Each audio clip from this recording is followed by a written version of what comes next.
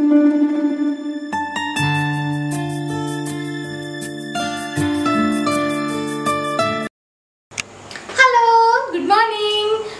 To Amulya's kitchen and vlogs. నేను అమూల్య. కొత్తగా ఎవరైనా నా ఛానల్ చూస్తున్నట్లయితే సబ్స్క్రైబ్ చేసుకోండి. పక్కనే బెల్ ఐకాన్ ఉంటుంది కదా, దాన్ని ఒకసారి అలా టచ్ చేస్తే ఆన్ అయిపోతుంది. అది ఆన్ అయిపోవడం వల్ల నేను ఎప్పుడైతే వీడియో అప్లోడ్ చేస్తానో అప్పుడు నోటిఫికేషన్ మీకు వస్తుంది. మీరు హ్యాపీగా ఎంజాయ్ చేయొచ్చు చూస్తూ. మీకు నచ్చితే కామెంట్ చేయొచ్చు, లైక్ చేయొచ్చు, షేర్ చేయొచ్చు. Okay, good morning. ఈరోజు బ్లాగ్లోకి వెళ్ళిపోదాం. ఏమేమి చేస్తున్నాను ఏంటని మీరు చూడండి. చాలా హెల్దీ రెసిపీ పొన్నగింటాకు. ఎంతమందికి తెలుసు? మా సైడ్ వాళ్ళకైతే చాలా వరకు తెలుసు, ఇక్కడ కూడా చాలా మందికి తెలిసి ఉంటుంది. బహుశా నేను చాలా సింపుల్గా చేసేస్తాను. ఆకుకూరలు, ఈ టైప్ ఆకుకూరలన్నీ చాలా సింపుల్గా చేస్తాను. ఇట్లాంటి సింపుల్ రెసిపీస్ కూడా ఏం పెడదాంలే అన్నట్లు నాన్ వెజ్ చేసినప్పుడు లేకపోతే ఏదన్నా స్పెషల్గా చేసినప్పుడు నేను మీకు అప్లోడ్ చేసేదాన్ని వీడియో. బట్ ఇంక నుంచి అలా కాదు. నేను నా డేలో నేను ఏమి వండుకొని తింటానో అది కంపల్సరీ మీతో షేర్ చేస్తాను ఖచ్చితంగా. ఎందుకంటే నేను చేసే ప్రాసెస్ వేరు, మీరు చేసే ప్రాసెస్ వేరు, డెఫినెట్గా వేరుగా ఉంటుంది కదా. ఎంతైనా నేను చేసే పద్ధతి మీకు నచ్చితే మీరు చేసుకుంటారు, లేదా ఇంకేమన్నా సజెషన్ నాకు ఇస్తే నేను కూడా నెక్స్ట్ టైం అలా హ్యాపీగా చేసి మా పిల్లలకి పెట్టి నేను కూడా తినచ్చు. ఓకేనా? ఇంకెందుకు ఆలస్యం, రెసిపీలోకి వెళ్ళిపోదాం. Bye bye. ముందుగా ప్యాన్ పెట్టుకొని ఆయిల్ వేసుకోవాలి. నేను ఈరోజు పొన్నగింటాకు ఫ్రై చాలా సింపుల్గా చేసుకుంటున్నాను, దాన్ని చూపిస్తున్నాను. దీనికి పెద్ద ఇంగ్రీడియంట్స్ ఏం అవసరం లేదు. పోపు కాగిన తర్వాత కొంచెం జీరా, అలాగే పెసరపప్పు వేసుకుంటున్నాను. అలాగే మీ దగ్గర పచ్చెనగపప్పు, మినపప్పు ఇట్లా ఏవైనా వేసుకోవచ్చు. నేనైతే ఈరోజు పెసరపప్పు, జీరా, దంచిన వెల్లుల్లి రెబ్బలు, కరివేపాకు, ఎండుమిర్చి వేసి మంచిగా ఫ్రై చేసుకుంటున్నాను. తర్వాత ఈ పొన్నగింటాకుని సాల్ట్ వాటర్తో మంచిగా క్లీన్ చేసి పక్కన ఉంచాను. దాన్ని వేసుకుంటున్నాను. దాన్ని వేసుకొని ఒకసారి మంచిగా కలిపి ఇప్పుడు రుచికి సరిపడా సాల్ట్ వేసుకోవాలి. చాలా జాగ్రత్తగా వేసుకోవాలి ఆకుకూరల్లో ఎప్పుడు సాల్ట్. కొంచెం వేసినా ఎక్స్ట్రా అయిపోతుంది, మళ్ళీ తినడానికి కూడా అసలు సరిపోదు అన్నమాట. తినడానికి కూడా బాగుండదు. కాబట్టి సాల్ట్ అనేది చాలా తక్కువగా యాడ్ చేసుకోవాలి, చూసి యాడ్ చేసుకోవాలి. చూసారు కదా నేను ఎంత యాడ్ చేశానో, చాలా కొంచెం వేసుకున్నాను. ఎందుకంటే ఆకు మగ్గిన తర్వాత చాలా కొంచెం అయిపోతుంది కదా, మనకు తెలీదు. అందుకే సాల్ట్ అనేది చాలా జాగ్రత్తగా వేసుకోవాలి. ఒకసారి మంచిగా మిక్స్ చేసేసి దీన్ని సిమ్లో పెట్టి కవర్ చేసేసుకోవాలి. ఒక 10 to 15 minutes లోపలే ఇది అయిపోతుంది. ఆకుకూర చాలా తొందరగా మగ్గిపోతుంది. చూసారు కదా తయారైపోయింది. సో మంచిగా ఒకసారి మళ్ళీ కలుపుకుంటున్నాను. నేను మొన్న వీడియోలో చేశాను కదా పల్లీల కారం, ఆ పౌడర్ని కొంచెం యాడ్ చేసుకుంటున్నాను హైలో పెట్టుకొని. మీరు ఆ వీడియో చూడండి చూడకపోతే.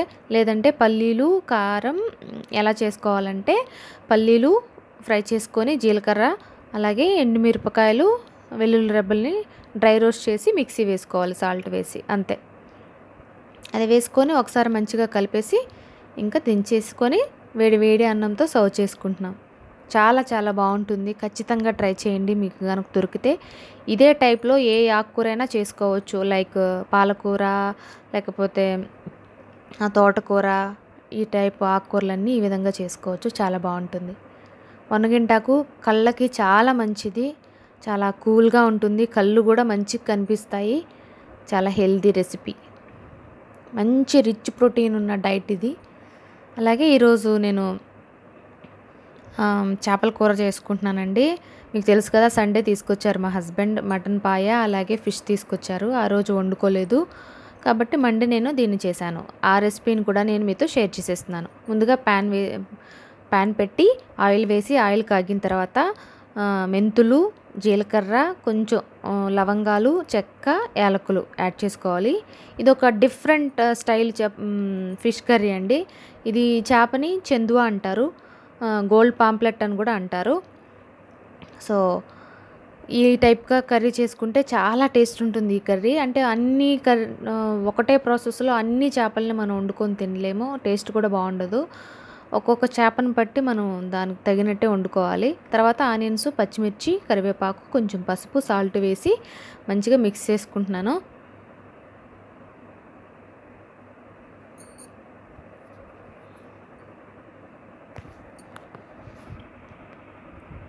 తర్వాత అది ఫ్రై అయిన తర్వాత మళ్ళీ ఒకసారి బాగా గరిటతో కలుపుకొని కొంచెం అల్లం వెల్లుల్లి పేస్ట్ యాడ్ చేసుకోవాలి. ఇది వరకు నేను చేపల కర్రీ చూసినప్పుడు చూసారు కదా మీరు, ఇది చాలా డిఫరెంట్ అన్నమాట దానికి దీనికి. అది నెల్లూరు స్టైల్లో చేపల కర్రీ. ఇది చందువ ఇక్కడ తెలంగాణ సైడు వండుకుంటారంట ఈ టైప్ కర్రీ. సో అందుకోసం మీకు కూడా దీన్ని ఇంట్రడ్యూస్ చేస్తున్నాను. తర్వాత టమాటాలు యాడ్ చేసుకున్నాను. తర్వాత జింజర్ గార్లిక్ పేస్ట్ యాడ్ చేసుకున్నట్టున్నాను. టమాటా మగ్గిన తర్వాత ఎప్పుడైనా యాడ్ చేసుకోవచ్చు, నో ప్రాబ్లం. ఇలా చేసుకోవాలని ఏం లేదు. ఆనియన్స్ ఫ్రై అయిన తర్వాత కూడా యాడ్ చేసుకోవచ్చు. దీన్ని ఒకసారి మంచిగా కలిపి, అంటే పచ్చివాసన పోయేంత వరకు మనం దీన్ని ఫ్రై చేసుకోవాలి. ఇది మంచిగా ఫ్రై అయిన తర్వాత ఇప్పుడు మసాలాస్ అన్నీ యాడ్ చేసుకోవాలి. కొంచెం సేపు కవర్ చేశాను, ఎందుకంటే ఈ ఫ్రై అనేది మంచిగా ఫ్రై అయితే రుచి చాలా బాగుంటుంది. అంతా కర్రీ అంతా టేస్ట్ రావడానికి ఈ మసాలా యాడ్ చేసుకోకముందు మనం ఈ టమాటాలు, ఆనియన్స్, పచ్చిమిర్చి, అల్లం వెల్లుల్లి పేస్ట్ బాగా ఫ్రై అయితేనే మన కర్రీ ఏదైనా సరే టేస్టీగా ఉంటుంది. దేనికైనా, మటన్కైనా, చికెన్కైనా, లేకపోతే ఏ వెజిటేబుల్ కర్రీకైనా, దేనికైనా కూడా. అందుకోసం అని చెప్పి నేను ఎప్పుడు లిడ్ పెడతాను. తర్వాత ఒక 5 మినిట్స్ తర్వాత ఓపెన్ చేసి, ఇది మసాలా కారం, డెఫినెట్గా రేపు వీడియోలో వస్తుంది మసాలా కారం, డోంట్ వర్రీ. మసాలా కారం యాడ్ చేశాను. తర్వాత ధనియా పౌడర్ యాడ్ చేశాను 1 స్పూను. కారం మీరు రుచికి సరిపడా, అలాగే మీరు ఎంత స్పైసీగా తింటారో దాన్ని బట్టి యాడ్ చేసుకోండి. ఎందుకంటే నేను పచ్చిమిర్చి కూడా యాడ్ చేశాను కాబట్టి మేము నాన్ వెజ్ కొంచెం స్పైసీగానే తింటాం. తర్వాత కొంచెం గరం మసాలా వేసుకొని దీన్ని మంచిగా మిక్స్ చేసుకోవాలి. ఈ స్పైస్ పౌడర్స్ కూడా ఈ విధంగా ఫ్రై అయితే ఆయిల్లో టేస్ట్ చాలా బాగుంటుంది. కొంతమంది చింతపండు యాడ్ చేసేసిన తర్వాత ఈ పౌడర్స్ వేస్తారు, అది డిఫరెంట్ టేస్ట్ ఉంటుంది. ఇలా ఫ్రై చేస్తే ఇంకొక డిఫరెంట్ టేస్ట్ ఉంటుంది. ఇది చాలా బాగుంటుంది చేపకి. తర్వాత చింతపండు జ్యూస్ యాడ్ చేశాను. ఇది కొత్త చింతపండు, కొంచెం పుల్లగా అనిపించింది, అందుకే కొంచెం యాడ్ చేసుకొని తగినన్ని వాటర్ యాడ్ చేసేసాను. ఒకసారి మంచిగా మిక్స్ చేసుకొని సాల్ట్ సరిపోయిందా లేదా చూసుకుంటున్నాను, అలాగే కారం సరిపోయిందా లేదా చూసుకుంటున్నాను. తర్వాత సరిపోలేదు, కొంచెం స్పూన్ కారం యాడ్ చేసి కొంచెం సాల్ట్ కూడా వేసి, ఆల్రెడీ సాల్ట్ నేను మంచిగా చేపల్లో వేసాను, కొంచెం పసుపుతో వేసి మ్యారినేట్ చేసి పెట్టాను అన్నమాట. మ్యారినేషన్ ఏం లేదు, అప్పటికప్పుడు వండుకోలేదు కాబట్టి క్లీన్ చేసి నీట్గా ఆ చేపలకు కొంచెం పసుపు, ఉప్పు రాసి ఫ్రిడ్జ్లో పెట్టాను. అప్పుడైతే పాడవకుండా ఉంటుందని చెప్పి. ఈ విధంగా కవర్ చేసేసిన తర్వాత ఇప్పుడు బాగా తెల్లుతుంది కదా, ఇప్పుడు చేప ముక్కల్ని యాడ్ చేసుకోవాలి డైరెక్ట్. వీటిని చేప ముక్కలన్నీ దీంట్లో బాగా డిప్ అయ్యేలాగా మనం యాడ్ చేసుకోవాలి. చాలా టేస్ట్ ఉంది ఈ కూర. మా అమ్మ వాళ్ళు వచ్చినప్పుడు కూడా చేశాను. అంటే మాకు ఆ స్టైల్లో తినడం వేరు, మసాలా ఏది యాడ్ చేసుకోకుండా నార్మల్గా. ఇది కూడా ఒక డిఫరెంట్ టేస్ట్. అందులోనూ ఈ చేప చాలా బాగుంటుంది. ఫిష్ చాలా మంచిది హెల్త్కి. ఒమేగా 3 ఫ్యాటీ యాసిడ్స్ ఉంటాయి కాబట్టి అవి మనం ఎంత ఫిష్ తిన్నా మనకు హానికరం అయితే అస్సలు చేయదు, మేలే చేస్తుంది. అందులోనూ ఈ చందువ ఫిష్లో ఎక్కువ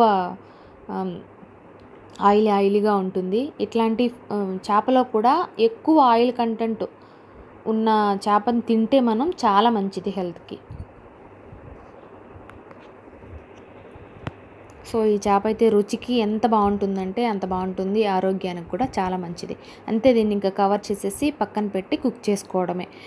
కొంచెం గ్రేవీ థిక్ అయ్యేంత వరకు జస్ట్ ఒక 5 మినిట్స్ హైలో పెట్టి బాయిల్ చేశాను. తర్వాత సిమ్లో పెట్టి ఒక 10 to 15 మినిట్స్ వరకు ఉంచేసాను. కర్రీ రెడీ అయిపోయింది. ఈరోజు నేను మటన్ పాయ సూప్ చేస్తున్నాను. ముందు కుక్కర్ పెట్టి ఆయిల్ వేసి హోల్ బిర్యానీ మసాలా వేసి, గరం మసాలా వేసి, పచ్చిమిర్చి, ఆనియన్స్, కొంచెం పసుపు, సాల్ట్ వేసి మంచిగా మిక్స్ చేశాను. మంచిగా మిక్స్ చేసిన తర్వాత ఇప్పుడు కొంచెం garlic paste, ginger garlic paste add చేశాను. మీరు జింజర్ గార్లిక్ పేస్టే యాడ్ చేసుకోక్కర్లేదు, సూప్ కాబట్టి చిన్న చిన్న పీసెస్ అయినా వేసుకోవచ్చు, ఇంకా బాగుంటుంది. బట్ మా పిల్లల కోసం కాబట్టి చిన్న చిన్న అల్లం ముక్కలు తగిలితే వాళ్ళు తినరని చెప్పి నేను పేస్ట్ యాడ్ చేశాను. తర్వాత పాయ వేస్తున్నాను, నీట్గా వాష్ చేసి పెట్టుకున్నది. ఇది చాలా మంచిది హెల్త్కి. ఎవరైతే ఆర్థరైటిస్ ప్రాబ్లం ఉన్నవాళ్ళు, లేకపోతే చిన్న పిల్లలు అంటే బ్లడ్ ఎక్కువ తక్కువ ఉన్న వాళ్ళు ఇట్లా తినొచ్చు, లేకపోతే బాలింతలు కూడా తినొచ్చు, అంటే లాక్టేటింగ్ మదర్ కూడా తినొచ్చు. పాలు ఇచ్చేవాళ్ళు తొందరగా మంచిగా చాలా పుష్టిగా పాలు పడతాయి ఎక్కువ. అంటే చాలామంది ఆఫ్టర్ డెలివరీ తర్వాత పిల్లలకి పాలు సరిపోవట్లేదు అంటారు. అలాంటి వాళ్ళు ఇట్లాంటి పాయ సూప్ తాగితే పాలు అనేటివి పుష్కలంగా మీ పిల్లలకి కడుపు నిండుగా వస్తుంటాయి.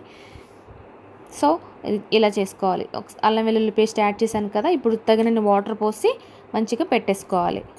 లిడ్ పెట్టి 10 విజిల్స్ వరకు మనం కుక్ చేసుకోవాలి. సూప్ మనకి ఎంత కావాలో అంత యాడ్ చేసుకోవచ్చు.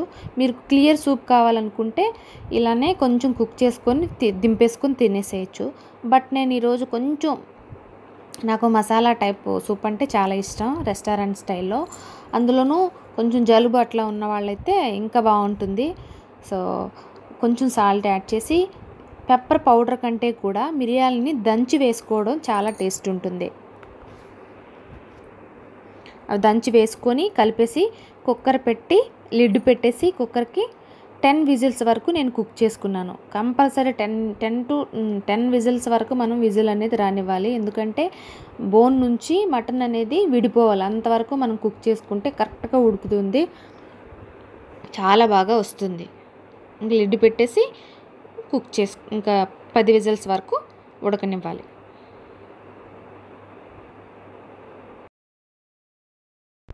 విజిల్స్ వరకు కుక్ చేసుకున్నాం కదా, అప్పుడు గ్యాస్ కట్టేస్తాం.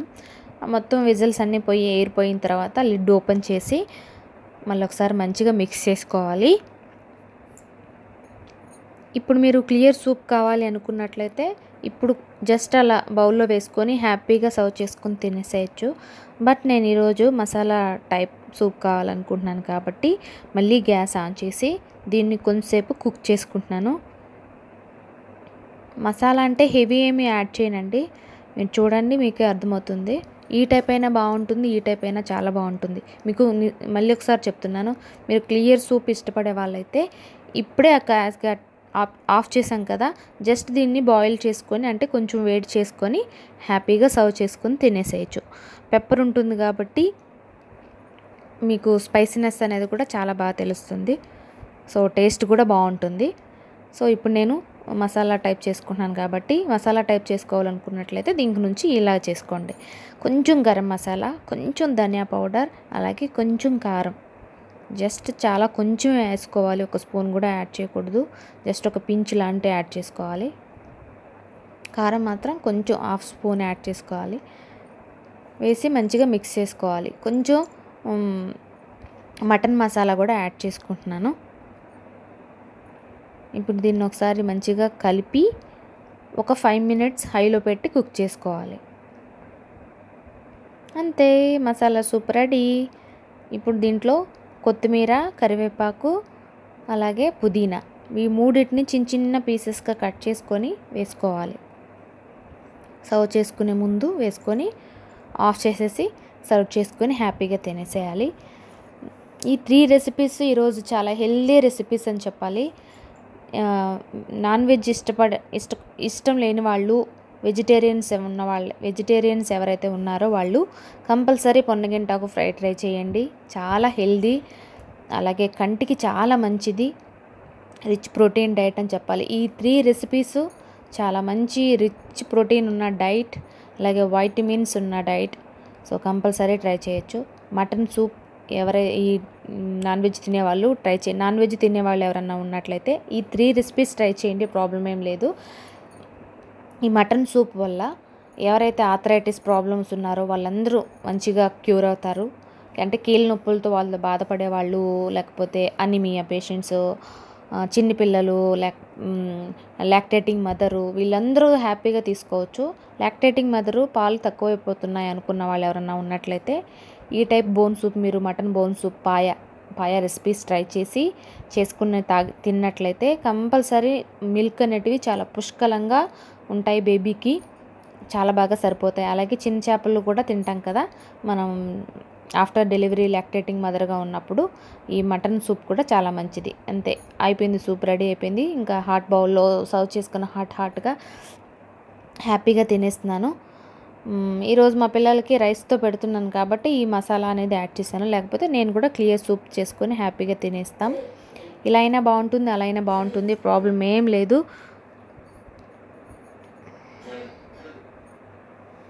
తర్వాత ఈరోజు ఫిష్ కర్రీకి వస్తే, ఫిష్ కర్రీ చాలా మంచిది హెల్త్కి.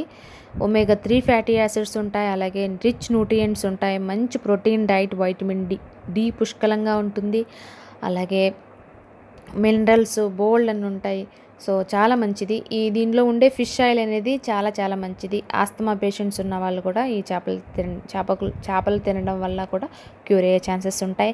అలాగే అనీమియా పేషెంట్స్ ఎవరైనా తీసుకోవచ్చు హ్యాపీగా. సో ఈ 3 రెసిపీస్ చాలా హెల్దీ రెసిపీస్ ఈరోజు. ఈరోజు వీడియో ఎలా ఉందని నాకు కామెంట్ చేయండి, లైక్ చేయండి. Thanks for watching. Please subscribe and support. Bye bye.